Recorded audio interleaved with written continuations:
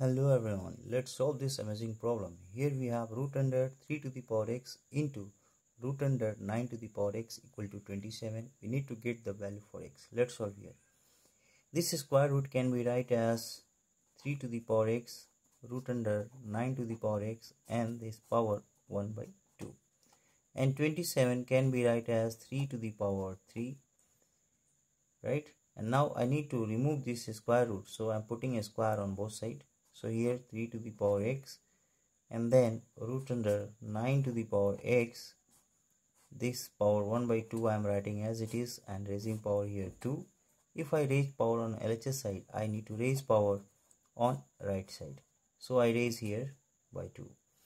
And now this power and this power will multiply together. We have root under 3 to the power x and then this 9 to the power x and here 1 by 2 multiply with 2 and then 3 to the power 3. So 3 is going to multiply with 2, so we have 6.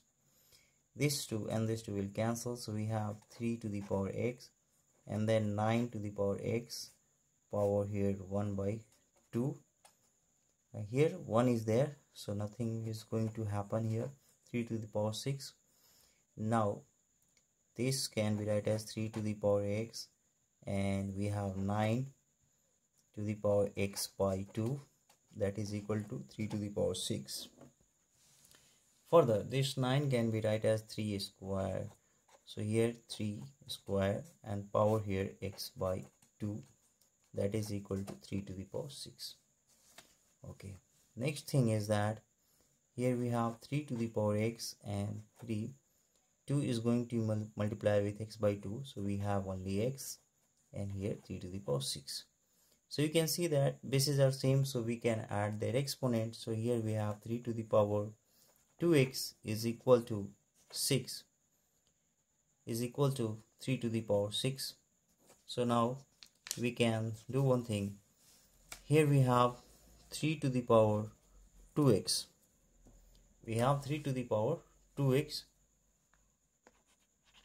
equal to 3 to the power 6. So we can just equate their exponent because bases are same. So we have 2x equal to 6. So x equal to 3 is the solution of this problem.